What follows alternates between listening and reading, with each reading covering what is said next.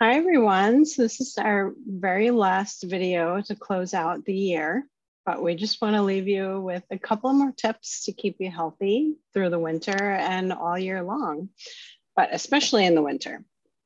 So today we're just going to go through some of the basic pillars that make up a healthy lifestyle, because these are most important steps for getting healthy. And it seems so simple, but we just want to emphasize how important these things are. So the very first thing is your nutrition. So this is the first place that I start with my patients. We assess their diet, and really this is the foundation. I mean, this is going to set the foundation for everything else.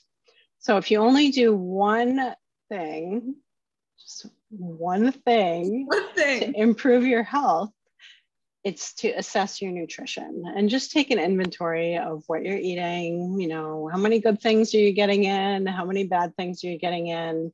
Not to judge anyone's food choices, but we all probably have an idea like what is a healthy food and what is a more inflammatory food. So typically with my consults, I go through like what is an anti-inflammatory diet. And it basically just means adding foods that reduce inflammation and cutting down on the foods that promote inflammation. So the best way to do this is just, not like an overhaul of your diet or feeling bad about what you're doing, but you just want to start shifting the balance a little bit in the anti-inflammatory direction. And the easiest way to do that is adding more nutrient-dense fruits and vegetables. Like you don't need supplements, you don't need any, fancy vitamins and minerals if you're doing this and you're getting enough nutrient-dense fruits and vegetables. So I'm talking about rainbow of colors, not just like frozen peas or corn. We want like dark leafy greens, red, orange, purple, yellow variety. And ideally half or even start with a quarter of every plate being vegetables, like even if it has to be a side salad or something. So if you only do this one thing, you'll feel better. One thing. Then from there, you want to start just adding more whole foods like high quality proteins, healthy fats, whole grains, nuts and seeds. And then gradually kind of moving away from things that we all know are inflammatory.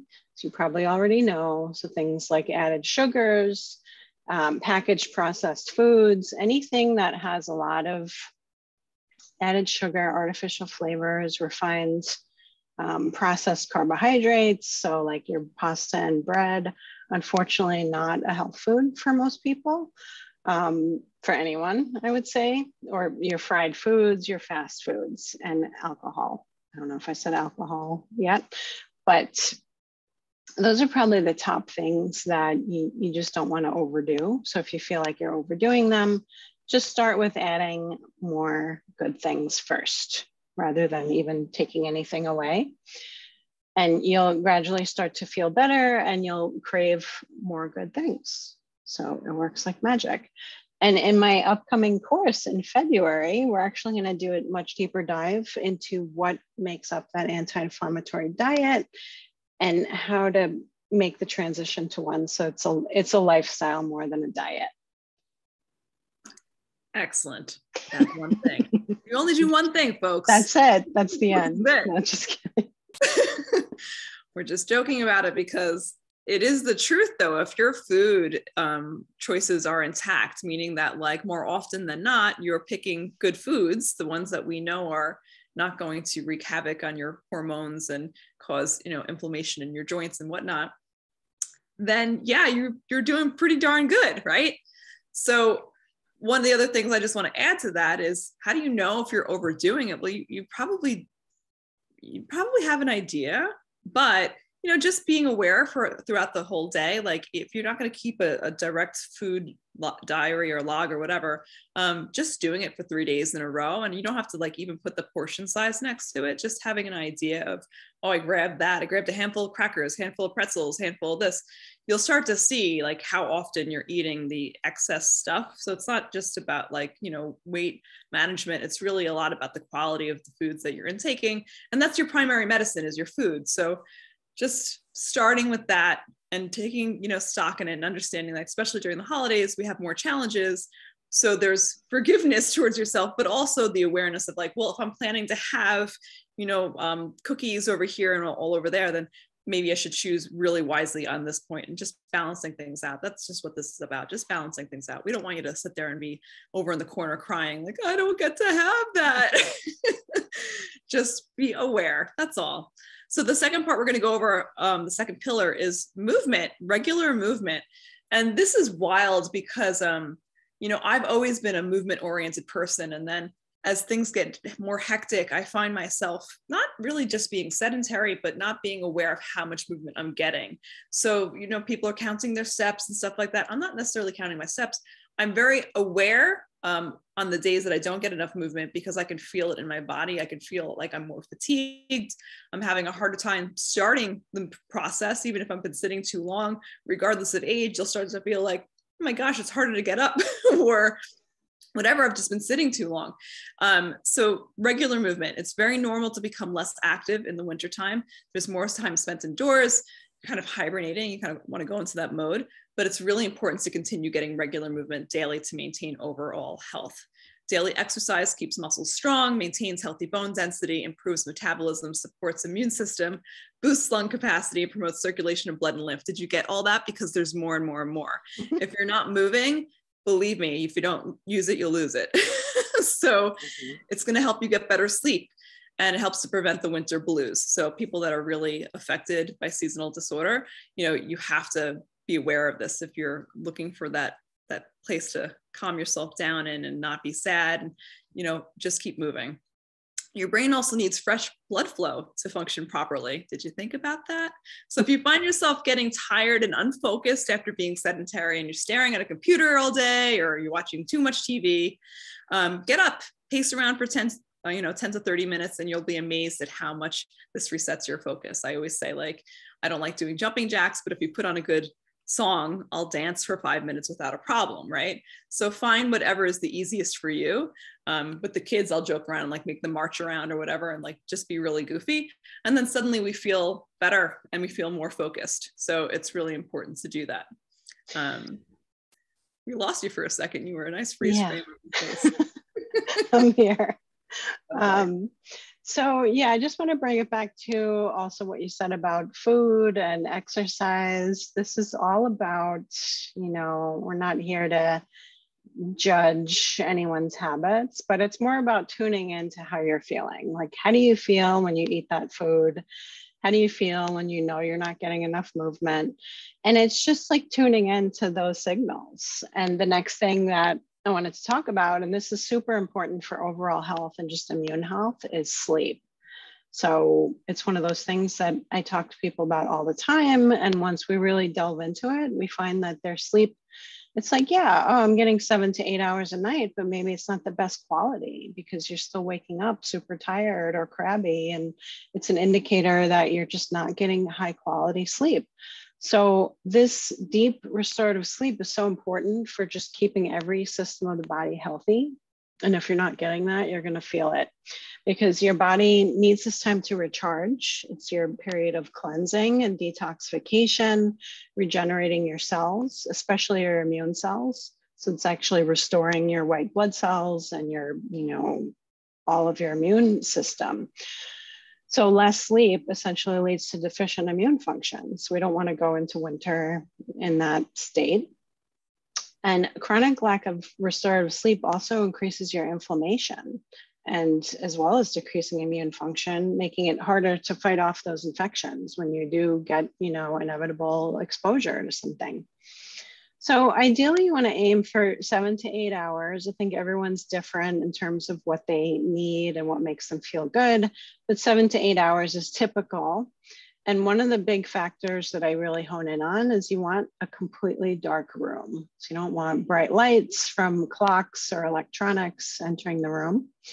And you also want to avoid screens for at least an hour before bed. And I always get that face because that actually signals to your brain that it's daytime. So this is, sending the light in right to your pineal gland in the brain, and it's telling that gland to stop releasing melatonin. So it's like your brain thinks it's awake and you're not getting that melatonin release that helps you sleep.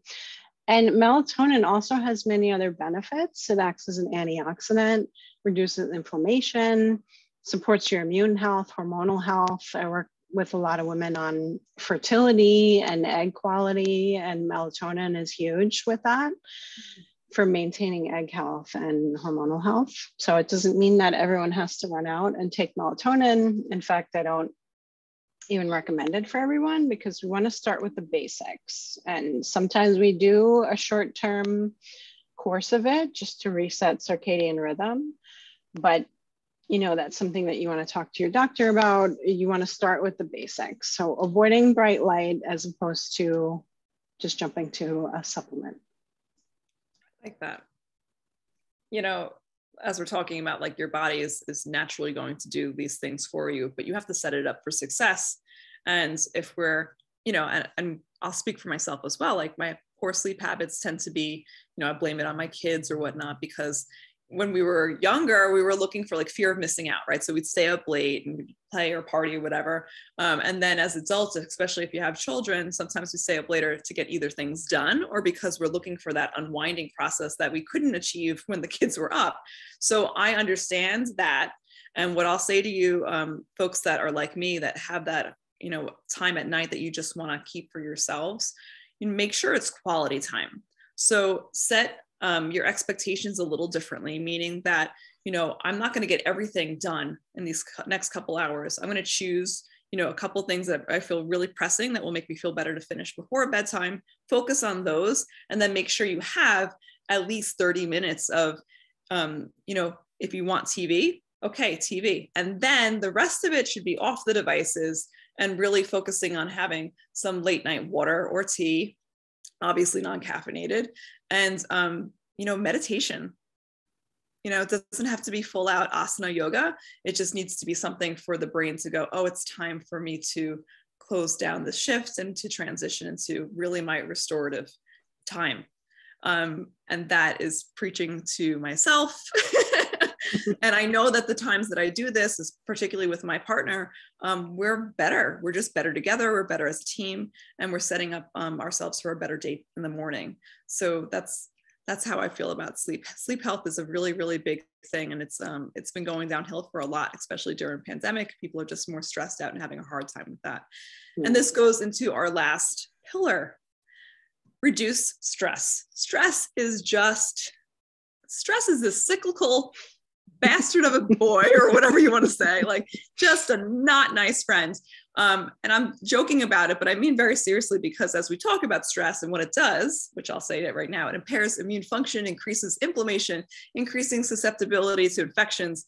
It does so much to us that as we talk about it, it creates more stress. It just makes everything tight and not functioning properly. So let's take that off of your back. You're not going to get rid of stress. Stress isn't going to just go away by, you know, saying, well, I'm not going to be stressed out anymore. Don't anybody talk to me. Don't do this. You can't do that. You're not living alone on an island, you know, with coconuts being delivered to you and everything's taken care of. That's not what's happening here. Stress comes in all forms. It comes in negative. It comes in positive, however you want to call it. Even good change is stressful. So what can you do? Some basic ways of reducing stress. And we're just going over it so quickly and so minutely right now, but just hear me. When I'm talking about the health of your sleep, and I'm talking about, you know, introducing or re-energizing meditation before bed, remember, meditation doesn't have to look one certain way. There's all different types. Finding out what feels good for you. I'm a Pisces. I like to move because I like water.